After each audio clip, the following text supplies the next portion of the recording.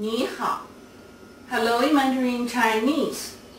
Welcome to Chinese Home Cooking Weeknight Show. Our demonstration today is DIY soy milk without a soy milk maker. As a milk substitute, soy milk is very popular here in the US and is available in every grocery store here. People not only appreciate the nutritional values of soy milk, but also like the taste.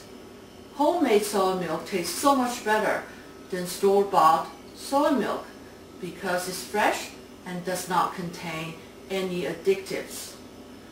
The problem is that a soy milk maker is not cheap, at least $100, and takes up a part of a limited kitchen counter space, which many people do not have the commitment for.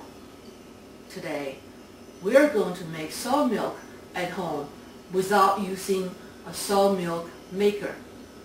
Now, let's get started. Here's the list of ingredients.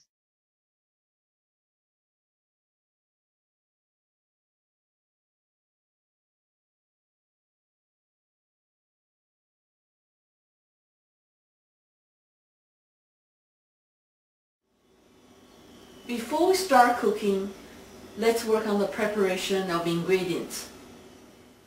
1 cup dry soybean soaked in 4 cups water for 1 to 2 days in the fridge. Use filtered or spring water because the soybean picks up the taste from the water. 1 cup dried soybean yields about 2.5 cups soaked soybean. Use fingers to rub off the skin like this. We have just finishing rubbing off skins from the beans using fingers, and now we're going to rinse the beans in water to remove the skin and then drain. The next step is to use a blender or food processor to process each batch for 2 minutes until the soybeans are finely chopped. If you do not have a blender or food processor, then you can use a kitchen knife. You'll be a little bit slower.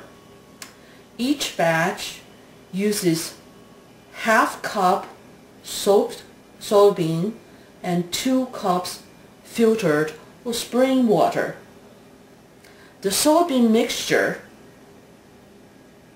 2.5 cups soaked soybeans and 10 cups water, yields 6 to 7 cups soy milk at the end. We finished the preparation and now we are ready to cook. I have just turned on the electric wok to 400 degrees, which is high heat for an electric stove and a gas stove. Also added the soy milk mixture, and we're going to bring it to a boil. It takes about 5 minutes to come to a boil. It's been 5 minutes. The soybean mixture just started boiling. I just turned the heat down to medium heat, 300 degrees. We're going to cook for 10 minutes. Stir constantly to prevent skin to form at the bottom of the wok and to prevent spillover. There will be foams and skins at the top. Just stir in the skin as the skin will be dissolved by itself. For the foams, some people will remove them. I leave them in because they will be filtered out later along with the soybean pulps. It's been 10 minutes. I just turned off the heat, let it cool to room temperature before we filter it. The soybean mixture has cooled to room temperature or whatever temperature you feel comfortable to working with, and we are having a large bowl and with a drainer, and we have some cheesecloths on the top. So I'm using 4 layers. Just make sure that it catches everything. And we're going to pour in the soybean milk mixture.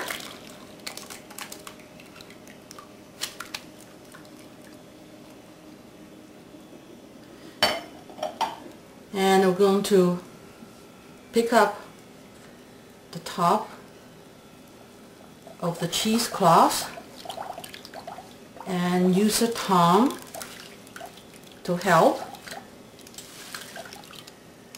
and to turn. So turn the top one way and use the tongue to turn the other way to squeeze out as much liquid as possible.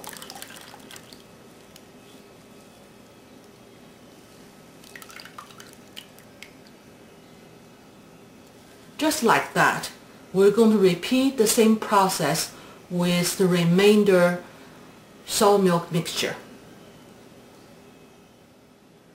We have just finished filtering the soybean mixture. Soy milk can be served either cold or hot. Most of the people in the US drink it cold. It can stay in the fridge good for 5 days. Do not throw these soybean pulps away, as they are just as nutritious as the soy milk, if not more. They can be made into other delicious dishes such as salad or even fried rice. Enjoy! Let's have a quick review of what we done.